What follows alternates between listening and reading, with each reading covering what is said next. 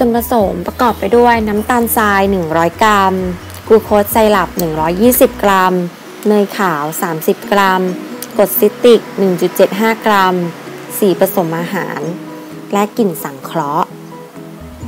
หลังจากนั้นเราจะมาเตรียมแม่พิมพ์กันโดยเตรียมด้วยแป้งมันหรือแป้งข้าวโพด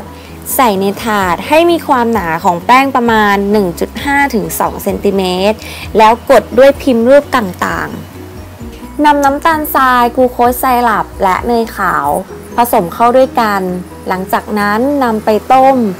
โดยที่ทำการคนตลอดเวลาและทำการวัดอุณหภูมิให้ได้120 องศาและจึงยกหม้อลง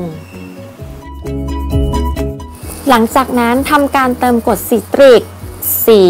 กลิ่นและทำการคนให้เข้ากันและนำส่วนผสมทั้งหมดหยอดลงพิมพ์แป้ง